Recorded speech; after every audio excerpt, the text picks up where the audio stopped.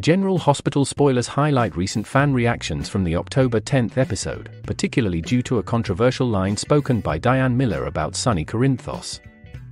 Diane described Sonny as having a heart of gold, a description that has sparked debate among viewers. While it's acknowledged that Sonny has shown kindness and is deeply protective of his children, portraying him as a character with a heart of gold is seen by some as conflicting, especially given his recent actions. Sonny displayed his ruthless side by shooting Agent John Jagger Cates, showing no remorse for his actions, despite Cates' own dubious behavior and harassment of Christina Corinthos Davis after her traumatic experiences. This portrayal comes soon after Sonny's violent act on the Quatermain property, making the timing of this Heart of Gold narrative scene particularly jarring.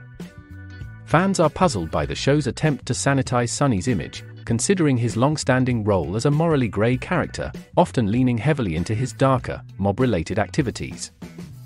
Additionally, Sonny's claim that he is ready to take the fall for Alexis Davis is met with skepticism by viewers, who are accustomed to seeing Sonny escape serious repercussions for his criminal actions.